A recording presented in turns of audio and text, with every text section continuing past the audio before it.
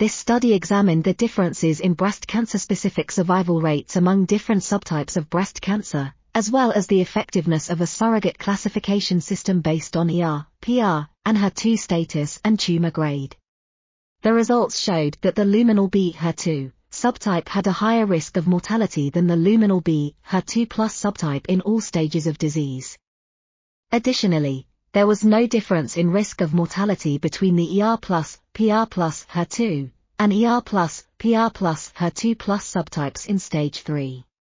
However, with the exception of stage 3, the ER-negative subtypes all had an increased risk of mortality when compared with the ER-positive subtypes.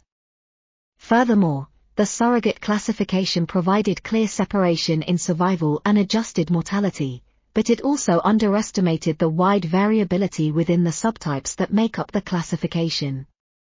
This article was authored by Carol A. Parise and Vincent Caggiano. We are RTCLTV, links in the description below.